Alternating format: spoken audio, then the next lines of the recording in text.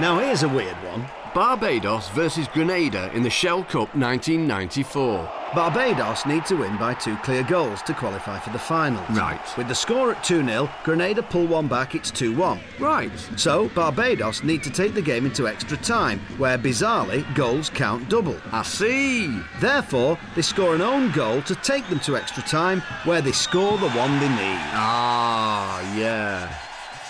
No, I don't get it. Run that by me again. Barbados need to win by 2 clear goals to qualify for the final.